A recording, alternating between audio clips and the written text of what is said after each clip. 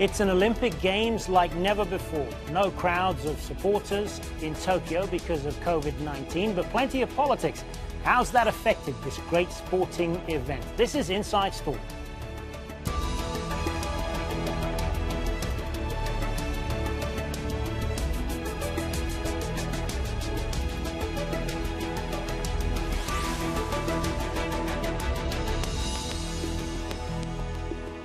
Hello and welcome to the program. I'm Hazem, Sika. As the Tokyo Olympics come to an end this Sunday, a year late because of the COVID-19 pandemic, some athletes and their nations are celebrating their medals, while others will be looking at where they can improve in 3 years' time in Paris. What has arguably been the world's biggest sporting event has always been a chance for nations big and small to showcase themselves on the grandest of stages.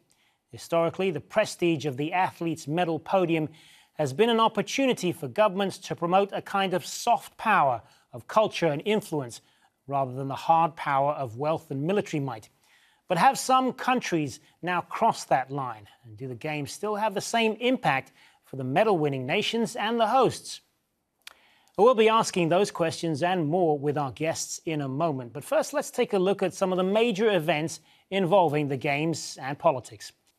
In 1936, Nazi Germany hosted the Olympics, but it only allowed what it referred to as the Aryan race to represent Germany, further marginalizing its Jewish population. In the 1960s, apartheid South Africa was banned from competing in what was the Tokyo Olympics, but only after it had already been allowed to use an all-white team to compete. During the same decade, in 1968, in Mexico, American athletes used their podium wins to raise awareness about racism, a move that had them kicked out of those Olympics. And in 1980, the United States led a boycott of the Games in Moscow as a response to the Soviet Union's invasion of Afghanistan. The irony now being that the US invaded Afghanistan 21 years later.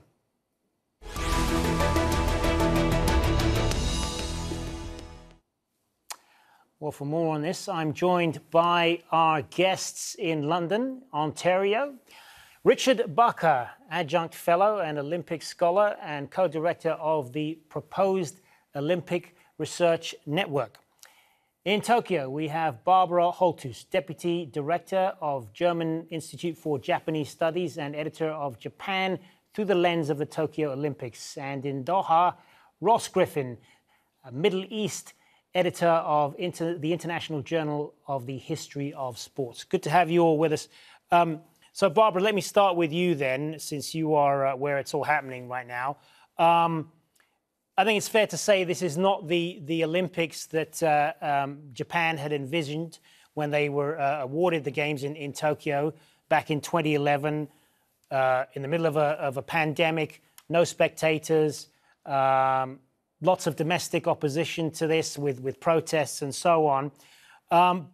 But, you know, given all of those limitations, can it still be seen as a success? And how is that success measured? Well, that is a difficult question, and that really depends on which stakeholder is being given that question, right? So for the IOC, they will most definitely say this is going to be a success because their main income comes from TV rights. And it's a TV-only event now. Well, if you talk to the Japanese population, the thing looks very, very different as they're being shut out from the Games, but they're being held there. They were very cautious about the possibility of different virus mutations coming into the country, 200 countries coming into their city. When you look at the Japanese government, the costs are tremendous. When you look at the sponsors, a lot of them have now declined TV ads. They kind of stepped back because they didn't want the negative fallout from this. So it really depends who you're talking to. Ross Griffin, we talked there at the top about this whole idea of soft power and how nations use the Olympics as a stage to promote that sort of soft power with the accomplishments of athletes. But in terms of the host nation, Japan, what impact has hosting the Olympics under these conditions had on what they were hoping to get out of these games? I think the Games has been successful from an athletics point of view for the Japanese Olympic Committee. They're higher in the table than they would historically be. So it's given them a chance to demonstrate that they are as accomplished in other fields, such as athletics, as they would be in what they would be stereotypically be conceived of as technology in other areas like that. It shows that they can compete, I suppose, alongside the other G7 nations. If you look at the medal table, it's got the usual characters of China, America, Britain, Australia, and what are known as the Russian Olympic Committee. And Japan is sat very comfortably alongside them. I think they're fourth or fifth currently in the medals table, which is, as I said, historically much higher than they normally would be. Yeah, Great Britain, you mentioned there, is an interesting example that we can come back to in terms of their sporting achievements at the Olympics over the last few years. But I want to get the view of Richard now on this. What do you think should be the legacy of the Tokyo Olympics? Well, I think they can be called the compromised Olympics or the television Olympics. I personally thought they should have been delayed another year to have the full effect with the fans there and spectators from overseas, but that didn't happen. So we have to live with it now. And so I think the legacy will be, got through COVID, a few hiccups along the way. We've only got 5 days to go. We'll see what happens with the Paralympics, but they'll be known as the compromised or television Olympics that went ahead. The IOC pushed forward on that. A delay till 2022 could have occurred, but that didn't. So they're going to be back on track. And as you pointed out, there's only 3 years till Paris to the next Summer Games and less than 6 months till the Beijing Winter Games. But that might be another political hot potato between now and when they take place. Barbara, I saw you nodding in agreement to some of that about this idea of that perhaps it should have been delayed another year to 2022 so you could get all the crowds in there.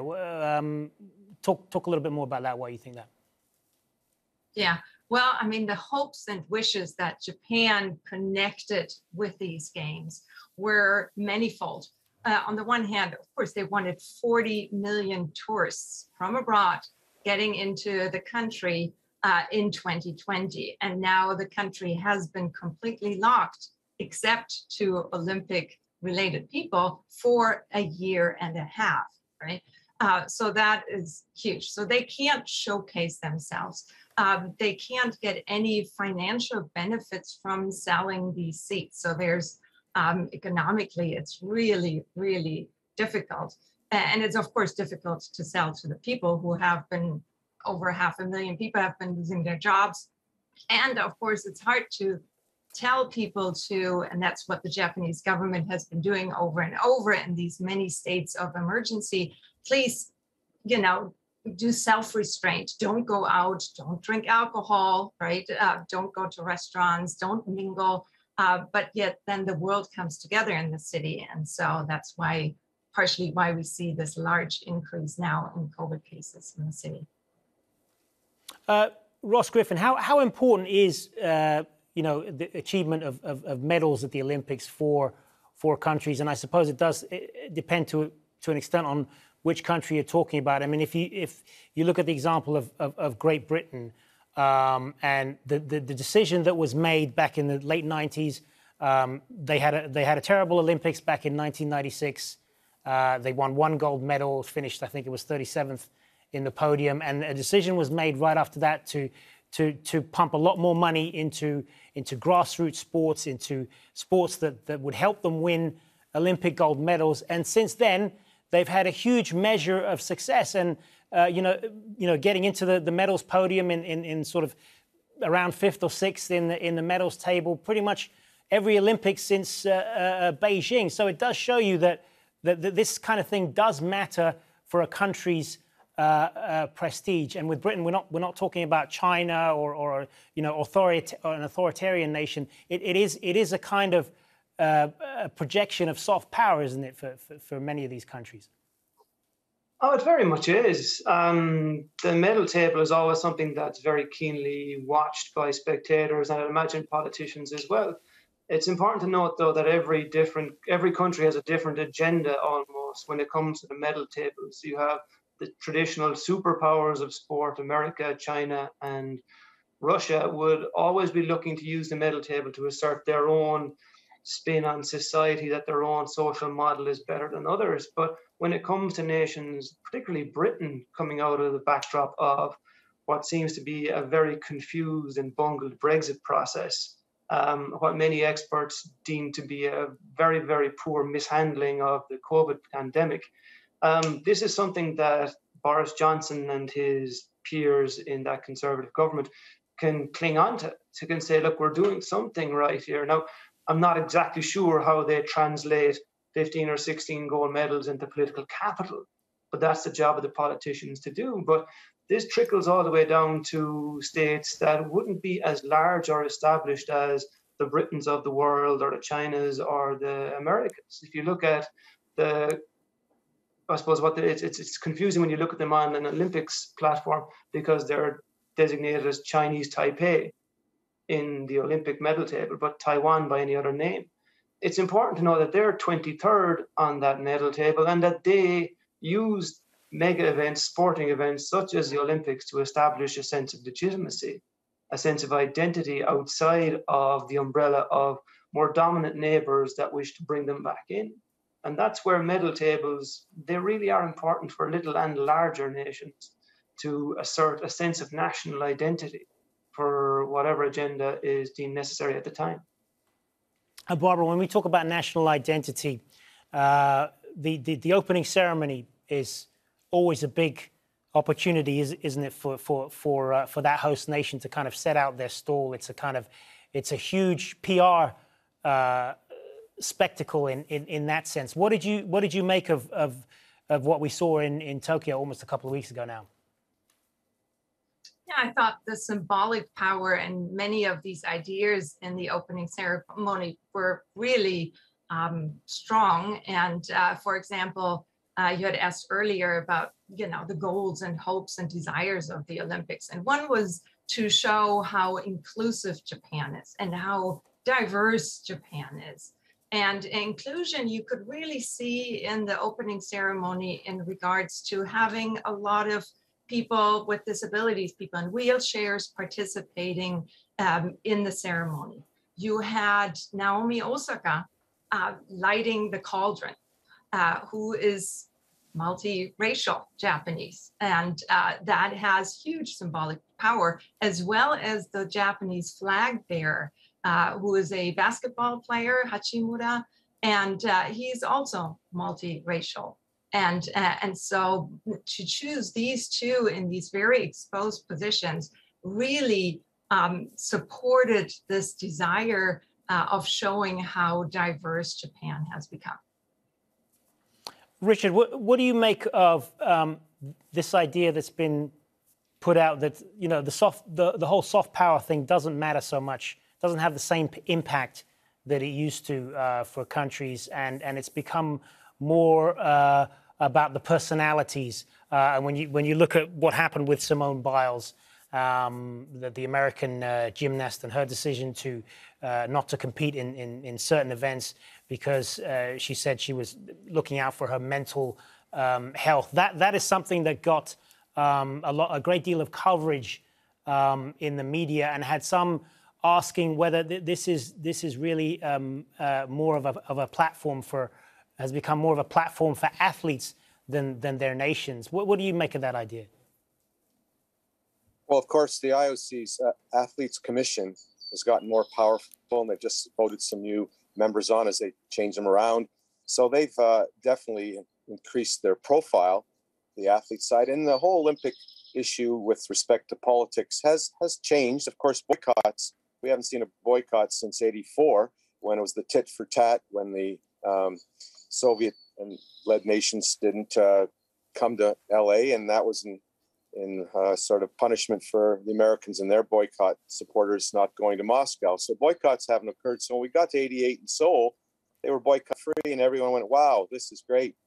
No boycotts, normal Olympics. And I think, as you've identified, it's gone back to more of an athlete focus now.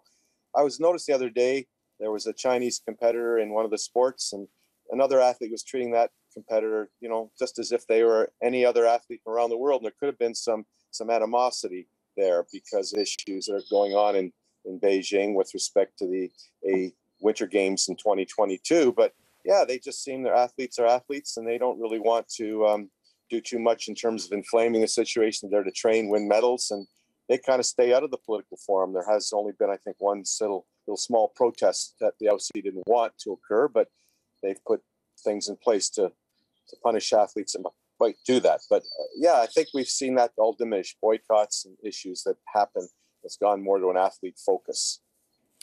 Barbara, people say that politics should have no business being involved in sport at all, and vice versa.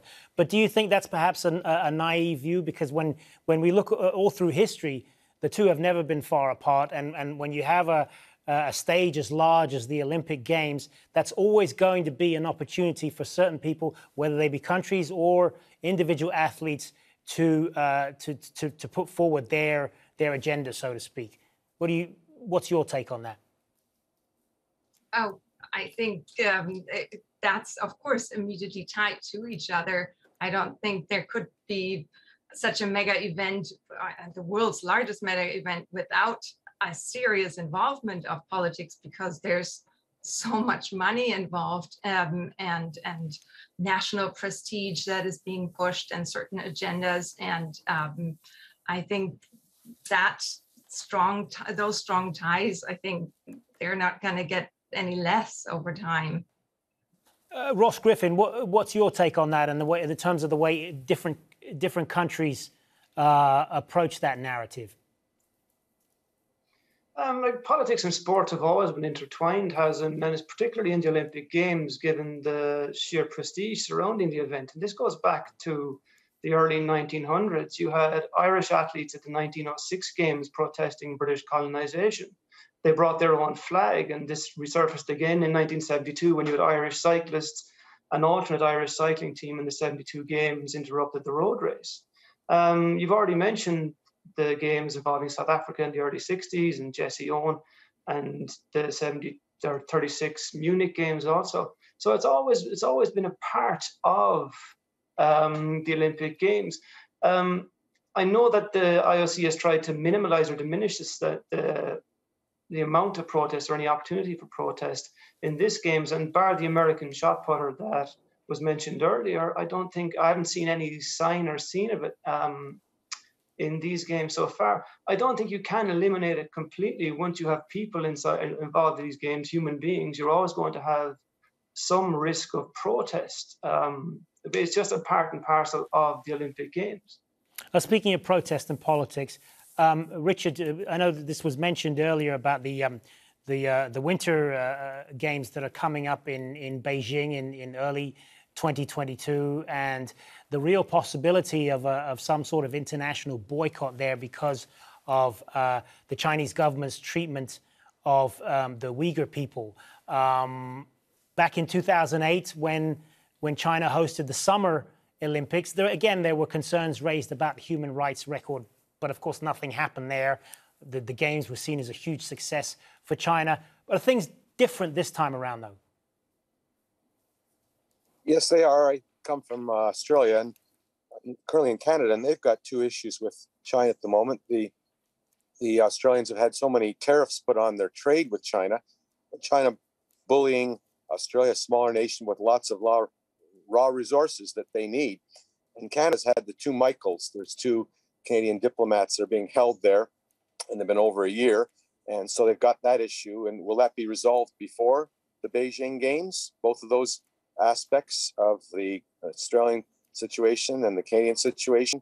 And there's talk of boycotts, moving the Games, delaying them another year.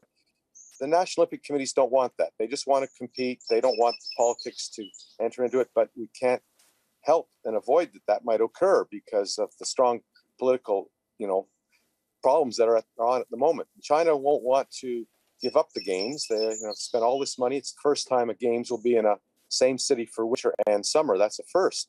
And they've got the infrastructure done, and they'll run technically a very good Games. So they don't want that to occur. And if they move the games, China might be willing to pull out of the Olympic movement. It's a shame they're current first on the medal tally. So the world doesn't want to see that, neither does the IOC, and I don't think the athletes want to see that. So we're in a situation, an interesting 6 months to see if there'll be a lobby to have some changes occur for the Beijing Games.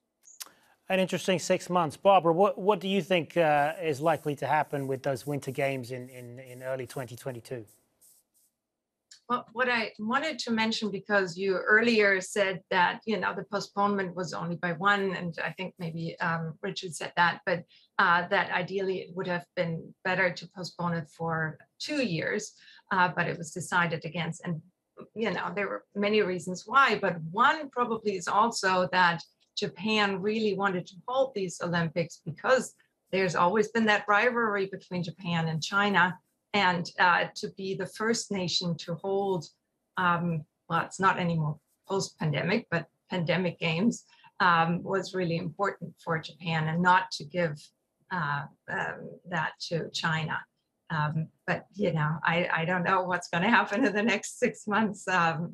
There's, every day things change so much that I would not dare to give any assumptions what we're going to be seeing in the next 6 months.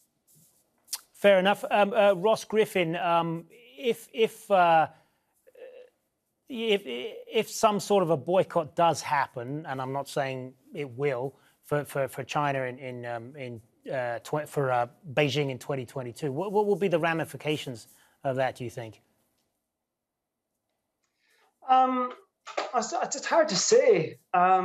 In my own personal opinion, I think money talks in these things. So I don't see any boycott happening, and I don't see any delay in the games happening. If contracts are signed by television companies and sponsors, I think the games are going to go ahead.